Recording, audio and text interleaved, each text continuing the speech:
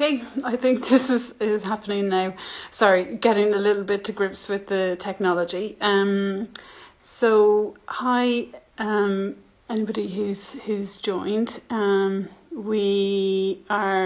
a new thing that we're doing. So it's going to be lives. It's called Who Gives a Fix, and we're going to be meeting various people from around the world who are interesting stuff in the repair and DIY space, and hopefully all getting inspired by the things that they're doing. Today we're going to get started on this with a really cool woman called Katie Treggiden. Hi, Katie. Hi. I'm just going to grips with the technology and just explaining to everyone what we're doing, because it's a whole new thing, this Who Gives a Fix. So we're going to be meeting different people about once a month and just hearing from the various kind of stuff that's happening in the repair movement, which is a lot actually these days. There's loads of stuff going on. We're getting started with Katie, who is amazing writer and thinker in this whole space of circular design and sustainability in design.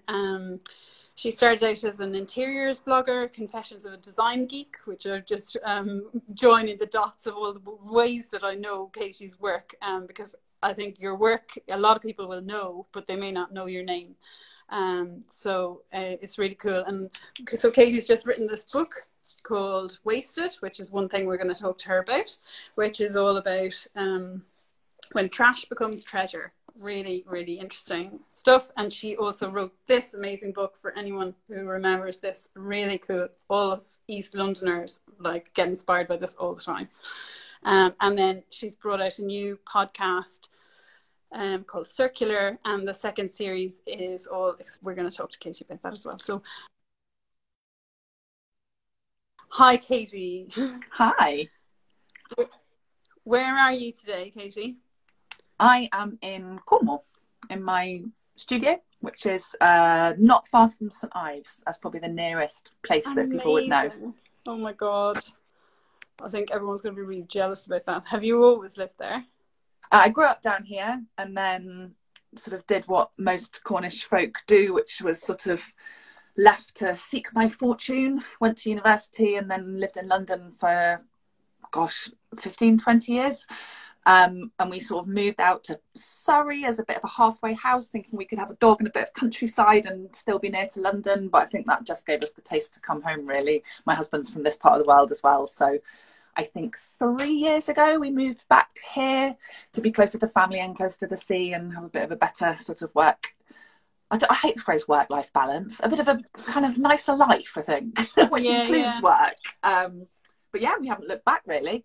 But it's been funny because before the pandemic I sort of kept it on the down low a bit, and I'd be like, oh yeah, I'm in London all the time. I'm kind of London, and post pandemic, kind of that shame of not being in London's kind of gone away, hasn't it? Yeah, you're like, yay, I'm not in London. Yeah. And yay to be in Cornwall. I mean, that's such an incredibly beautiful part of the world.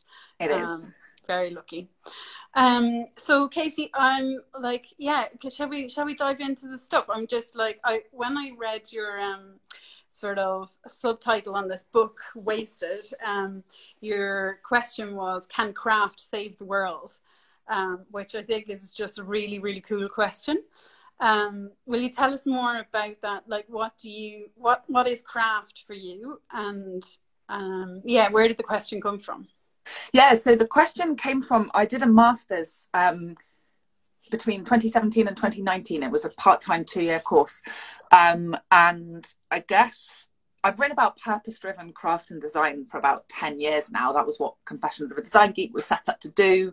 It's what my journalism career's done. It's kind of what I've explored within the context of the books that I've written. So since Makers of East London, there's been urban potters and weaving. And I've always been interested to know what the purpose and the good is within those subjects. But I guess a few years ago, I started to kind of question what I meant by purpose, what I meant by doing good in the world. So I went off to do a master's and really allowed myself the first year just to paddle about was the expression we used to use, just to kind of explore the terrain. The course kind of parameters were 1850 to 1950. And other than that, it was kind of up to us. Sometimes we were given, you know, you had to pick a material. So for example, one of the papers we had to either write about plastics or textiles, but we could pick any object within that. So the remit was huge, and I just allowed myself to sort of explore. And I wrote about feminism, I wrote about the plastics crisis, I wrote about all sorts of things. And then in the summer holidays between the 2 years, and I think that bit of thinking time away from the pressure of deadlines was so valuable. I sort of thought, right, I've got to focus in my second year. What do I really want to write about? What do I want to research? And this question, can craft save the world, popped into my head. Oh, someone's just asked what the MA was. It was actually an MST, and it was the history of design at Oxford University. This question popped into my head, which was sort of, can craft save the world? Because I've always believed in the power of craft and the power of design and the power of making to bring about change. But we're sort of facing this huge existential crisis at the moment, aren't we, in the form of climate change and biodiversity loss and kind of all these interconnected problems that are sort of threatening our demise as a species. And I was sort of like, well, if I really believe in craft and design, can it? You know, and obviously it's not going to solve all of those problems, but has it got a role to play? And the question, can craft save the world, is sort of deliberately provocative. I think people who don't know a lot about craft would probably laugh and say, well, of course it can't. And that's kind of the point, is to sort of engage people and think, oh, well, can it really? What do you mean by craft? Yeah. So yeah, I guess, and that was the question you asked me, is what do I mean by craft? Yeah. And I think I'm interested in the power of making with our hands. And I think it's interesting that Glenn Adamson says that it's not that women and people of colour practice craft. It's that whatever women and people of colour practice, we call it craft. And it's almost been like since the Industrial Revolution, there's been a sort of attempt to marginalise and minimise craft and hand making. And I think it's interesting that women and people of colour are the same groups that are disproportionately affected by climate change. They're the same groups that are being left out of the climate change debate. So the government's initial lineup of negotiators for COP26 was all male, the UK government. And, you know, when you're close to the problem, you're close to the solution. So I'm really interested in this idea that there's this group of people who are, you know, disproportionately female and disproportionately people of colour, although of course there are white male craftsmen who make with their hands and have this power. And I think craft is tremendously powerful. And I think there's a lot that we can all learn from the inherently circular practices that exist within craft. So I guess that's what I'm kind of starting to explore in this book. My intention is this will be the first of many books exploring this topic, and the use of waste as a raw material is only a tiny part of the circular economy. So it's by no means, you know, a silver bullet solution that's going to solve all the problems. But I think it's interesting to start thinking about the ways that mending and making and kind of having the personal agency that comes with having hand skills can start to bring about change. Yeah. Katie, that I think it's super interesting. Just the I mean, it's just that's such a rich kind of topic. I'm just kind of wondering, like, where, like, the making and just the diversity of what you mean by craft, and that the closeness to materials and stuff. And like, I love your kind of definition of craft, where you're talking about it can be any kind of making, getting close to materials, because I think there's something about repair that is about getting hands-on, and this kind of idea of like, although our challenges with, I guess, just developing our consciousness and what we can do to reduce waste, and what we can do as part of the climate movement as like little individuals with their tiny lives, and particularly on something on a planetary scale. Sometimes, you know, and especially for us, like we, you know, Sugru is all about, you know, we want to kind of like have a larger movement, and it is quite like a large community of people now that are repairing with Sugru and stuff. But like, you know, there's definitely this tension between like our tiny kind of little actions of saving one little teapot or saving one little toy train or whatever it is, these tiny actions, and the kind of enormity of, I guess, the challenge. So yeah, I don't know, like, shall we just explore that a little bit? You know, how do you see that? Yeah, like, can it make a difference that we fix things? And is that something you're exploring in your repair podcast? Yeah. So the next season of the podcast is going to be all about repair. The first season was all about waste and kind of, well, I suppose not even just making things from waste, because the fun thing about a podcast is it's kind of an open brief. So when I'm writing books and articles, obviously I've kind of got to stay on brief, I've got to stay on topic. But the challenge I set myself with the podcast was to pick a theme and then interview people from every possible angle on that theme.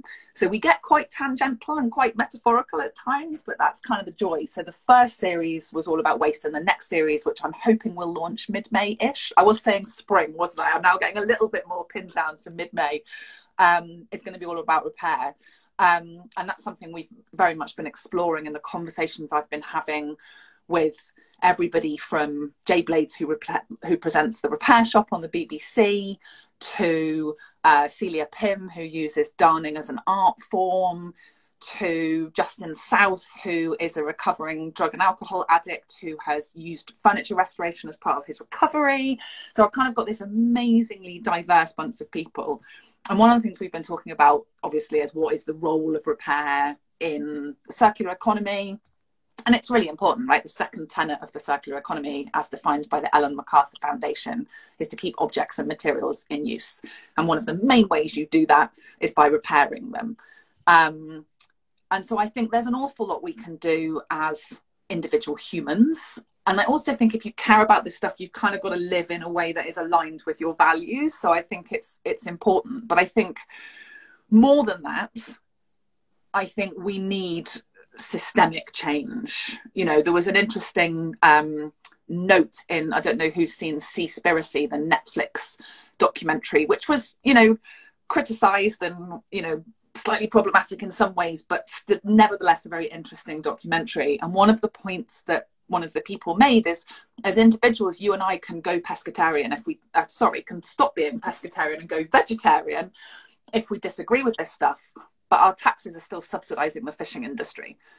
So there's only a certain amount of impact we can have as individual humans. And one of the stats that horrified me when I was researching Wasted was that for every sack of rubbish you or I put out on the curbside, 70 sacks of waste have been generated by the processes that led to the products that have ended up in that bag. So we can sort of imagine that we're 1/70th of the problem when it comes to waste. So of course we can do all we can to keep stuff out of that one bag, but really we've got to start pushing up the chain, and we've got to be influencing big businesses and governments. But I think when you start mending things, when you start taking care of your own carbon footprint and sustainability sort of impact, as it were, you get more engaged, you understand how things are made, you work out what some of those bigger systemic problems are, and that's when you start going to marches, writing to your MP, complaining to manufacturers that their thing is not fixable. You know, so I think I really believe in personal agency, and I think it's a way into us starting to campaign for some of those bigger systemic changes, which ultimately are the only thing that are going to move the needle. Yeah, I think that is super, super kind of interesting how you kind of connecting the different kind of levels at which change needs to happen. And clearly, you know, the biggest change that needs to happen, you know, we need to like change the system so that we're using renewable energy. We need to, like, you know, change how we live. But the connections that can be made by living in a way where we are repairing things, reusing things, you know, making sure that we're part of a sharing economy that isn't driving demand for new things. There's so many ways that people are creatively finding within their own lives, which I think also just like develop our consciousness, like you're saying, like of the system and what like the implications of what change really means. I think there's also like just something really cool, which I've learned from the Sugru community about repair as well, is just, I guess, the emotional rewards as well. Like, you know, like when we have such a huge challenge and we're living in kind of daunting times, like taking tiny actions is also a way of like making progress, or like feeling some kind of progress and some rewards. Like the kind of satisfaction of not only saving something that you care about or whatever, but also the learning process that goes with that. That's also like just, I guess it's part of the creativity and the rewards of doing creative stuff and learning with your hands, you know what I mean? Yeah. It's quite an immersive experience where you can kind of feel that you're taking action and making progress as part of a wider thing. And the other thing I've really like I'm so like love about Sugru community is that they share their fixes as well. So like I think there is also just something, even though they're tiny little actions that each of us are individually fixing a shoe or fixing a radio, whatever it is, by sharing it, you also do have influence on our shared culture and the sense that like there's a kind of a grassroots I suppose grassroots kind of swell of people that care and people that are going to like I guess really try to change things, and that there's power in numbers as well, and just kind of positivity in a world where like it can be quite daunting. Yeah, there's actually a wonderful podcast called How to Save a Planet, and yes, I love that. It's so good. There's an episode which I believe is called "Is Your Carbon Footprint BS?" But they take this idea of kind of personal changes and systemic changes and kind of put them up against each other and look at the science and sort of say, look, which one is more effective? Is there any point us worrying about individual things? And the conclusion they came to was that the real power in the individual actions is in sharing them and inspiring other people to do the same. So I think, you know, from that point of view, platforms like Instagram can be so powerful, and you've only got to look at the kind of proliferation of the hashtag visible mending kind of hashtag on Instagram, which I think has got 100,000 posts on it or more, and looking at that idea of of celebrating, you know, visible mends. And you know, that in itself can be problematic. That's not available or an option for everybody. But it's just interesting to see how these things start to become contagious and start to bring about sort of shifts in the culture, which is what we need. Yeah, totally. Katie, I wanted to ask you about something that I read that you said recently about repair and the language of repair, and how like sometimes we use the word mending and sometimes we use the word repair. We as Sugru, we kind of have explored using various ones, and we tend to use like all of them, but more fixing more generally as a kind of like kind of catch-all. But yeah, will you tell us about that and like the different uses of the words and Yeah, so this is something I actually explore in some depth with Bridget Harvey on the podcast. So definitely seek out that episode when it comes out. But it's interesting because there are slight definitional differences in terms of whether you are restoring something back to new or whether you're restoring the function of it or kind of. But interestingly, I have noticed that the word mending tends to be associated with women. It tends to be associated with unpaid labour, and it tends to be associated with textiles. The word repair tends to be associated with men, tends to be associated with hard materials like wood and electronics, and is more likely to be associated with paid labour. Not always, but more likely. And then you've got other words like kind of hacking is another word which comes up, and that's about kind of not just a repair, but actually giving something new functionality.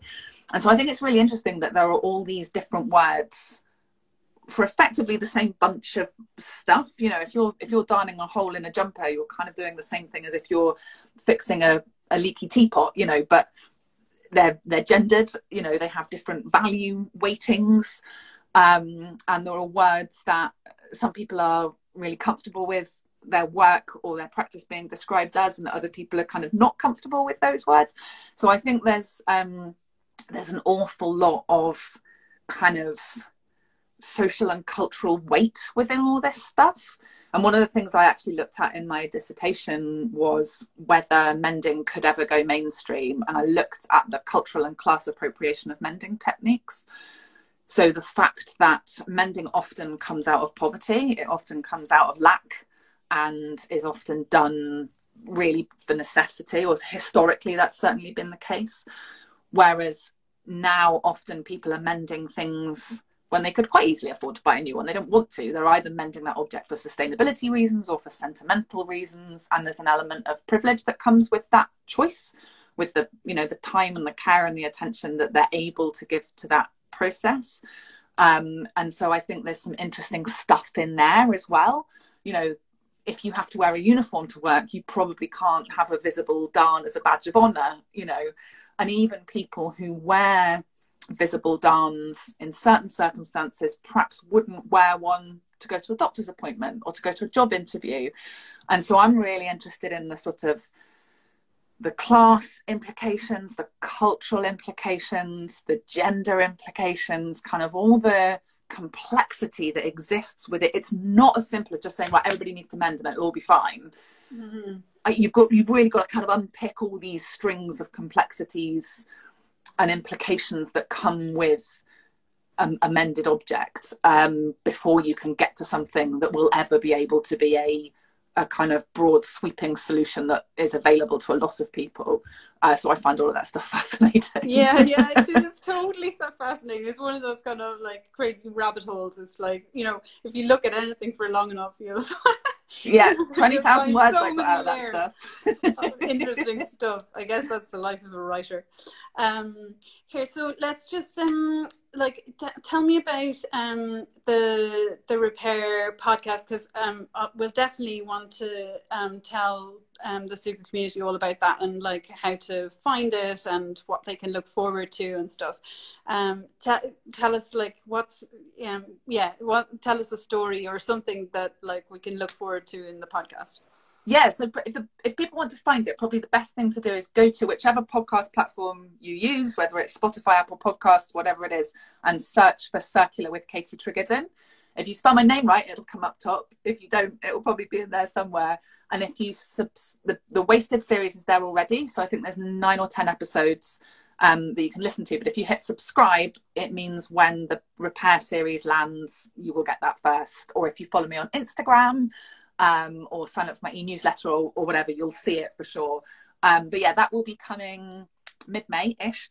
No worries, we're all relaxed, but we're looking forward to it. It's me that's not. But I know you've got some amazing people and stuff, because you've mentioned Celia Pym and Jay Blades and stuff. So we've got 14 episodes.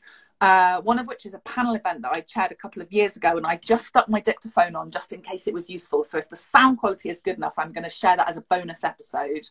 And that was an amazing conversation between Bridget Harvey, Celia Pym, Justin South, and Chris Miller, who runs Skinflint, which is a lighting restoration company.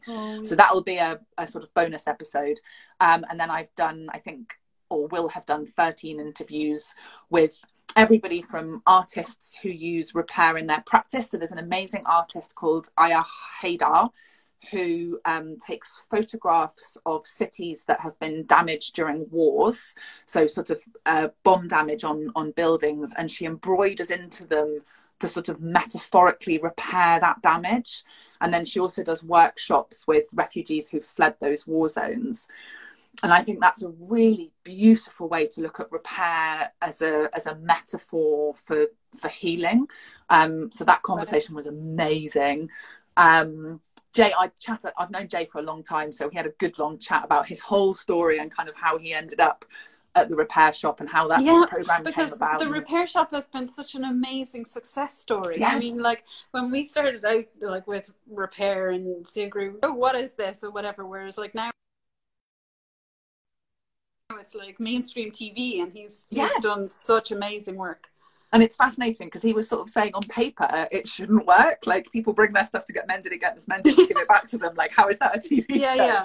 But what's interesting about it is it's all about those stories, right? And I think storytelling is such an important part of moving towards a culture that is more accepting of repair. So I think in the 20th century, we've had this veneration of newness, this idea that when we buy something, it's perfect, and the moment we take it out of the box, it starts deteriorating. And that perception is dangerous, you know, whereas if we can, Kate Fletcher writes beautifully about the craft of use, and this idea that when we buy something, it's a blank canvas, it's empty, it's lifeless, and then the moment we take it out of the box, we start layering on our stories. Oh my God, I love that idea. It's beautiful. She talks about clothes and the idea that, you know, the creases in the elbows are sort of when an item of clothing starts to come to life.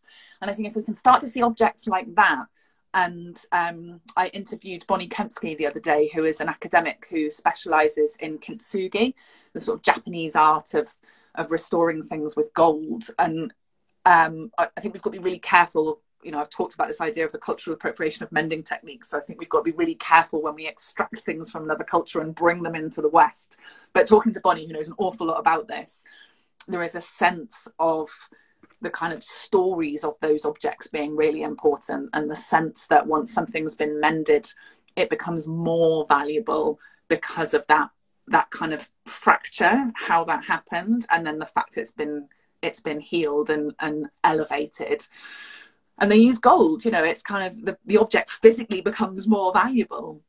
And so I think it's really interesting to look at the sort of the pattern of stories that objects acquire over time.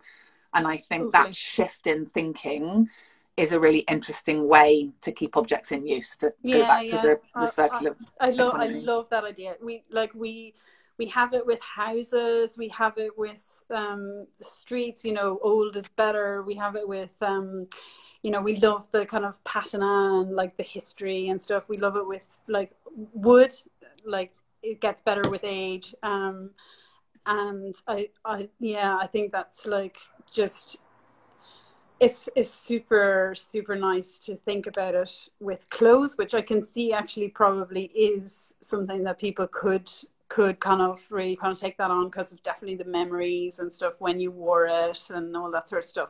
But then to like bring it into everyday stuff, like, which is really where the kind of Sugru community really sits. And like we would often hear that like about you know, a certain teapot or a certain pair of flip-flops or whatever that people just consider like, and they might not have even been expensive, but that they just considered them treasures, and part of their kind of treasures because of the memories. And then the fact then that you have repaired it and put that sort of your own stamp or your stories and your kind of values and commitment are kind of like embedded in there with the repair is like, there's a sense of love. My sister, all my family now think I can repair stuff, which I really can't. You know, I did a master's and wrote a book, guys. The hand skills are lacking, but I kind of always try to learn things with my hands as well as my head. So I will always go and, you know, at least do a short course so I've got the hand skills to go with what I'm thinking about. And so my sister sent me her favourite top, which, you know, was not an expensive top. It's come from a high street brand who shall remain nameless. And it's absolutely full of holes. And she was just like, is there anything you can do with this? And I was just like, how do you still even own this? And I kind of I can't darn. I've tried to learn repeatedly and I'm very bad at it. The only thing I can do is kind of the sort of buttonholing effect. So all you do is neaten the edges of the hole and the hole stays there. But I did that with a contrasting colour. And I was just amazed by, it felt like such an act of love, you know, and such an act of care. And I haven't seen my sister for a long time because of lockdown and, you know, we're really close. And I just found it really, I was surprised. I thought this was going to be a job I was going to do for my sister, you know, so yeah, fine. And I was sat there sewing, just feeling really quite moved. And I ended up stitching a little message in the, you know, the washing instruction label for her, and sent it back. And she now says she loves it even more than she did when it was new. So, but I was just struck by that kind of that love and that care that comes within mending an object. You know, it was a cheap top, it was nothing special, but because it meant something to her, it meant something to me, and it was, yeah, I was really moved by the whole experience. That is so cool, so cool, and I am actually going to end on that note because it is so cool. I love it. Repair equals love. Thank you so much, Katie, and we will share like various links and stuff, and hopefully we'll get all the Sugru community signing and subscribing to your podcast, and yeah, all the very best of luck with it, and we can't wait to hear it and stuff, and I guess talk to you soon. Amazing. Thank you so much for having me. Thanks so much. Bye, Katie. Bye.